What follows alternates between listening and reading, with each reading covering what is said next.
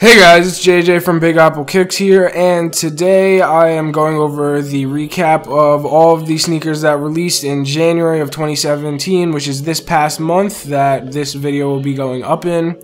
All of the sneakers, except for the last few that I review, will have already came out this past month, whether they sold out or not, and you could get them on retailers. It'll be up to the shoe, depending on how hyped it is or not.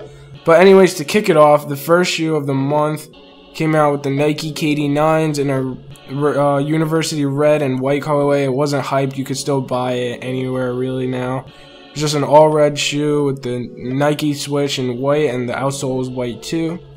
Then a week later, on January 7th, this was a day that a ton of shit released. Jordan 15s that came out that day. I don't remember what the colorway name is called, but those are released. The Max Orange Jordan 1s are released. The Samurai Kyrie 1s restocked, so did the Warning Kyrie 3s, those released, along with the Harden Volume 1 in the home colorway. The New Balance 247s are released in 3 different colorways, with a bunch of tan and beige and black. That was all for that day. That was a pretty big day. A ton of stuff released. The next shoe that released was the Adidas Ultra Boost. 2 colorways dropped on the 13th, one being in a burgundy / maroon red colorway, and the second being in an olive or trace cargo colorway. Following the next day with the Max Orange Jordan 12 lows. That week was pretty clear. Nothing really nice released that week besides for D-Rose 7s.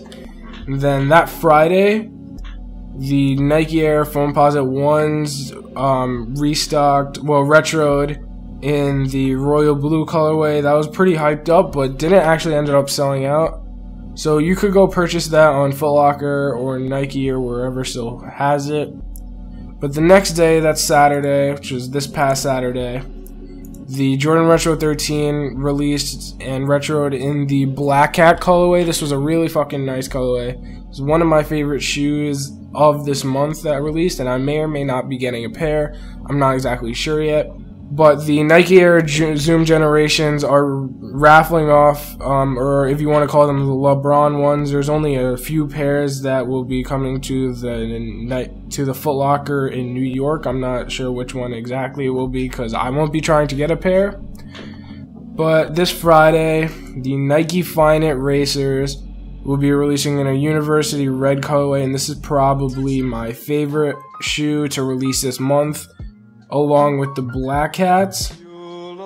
These 2 shoes will be like the last nice sneaker releases of January 2017, which are the Chinese New Year Jordan 12s and the Undefeated or Take Flight Jordan 8s.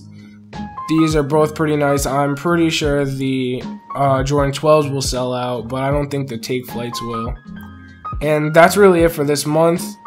I will see you guys soon. It's JJ from BigAppleKicks. Be sure to like and subscribe the video, and follow my Twitter and Instagram for updates. And peace out.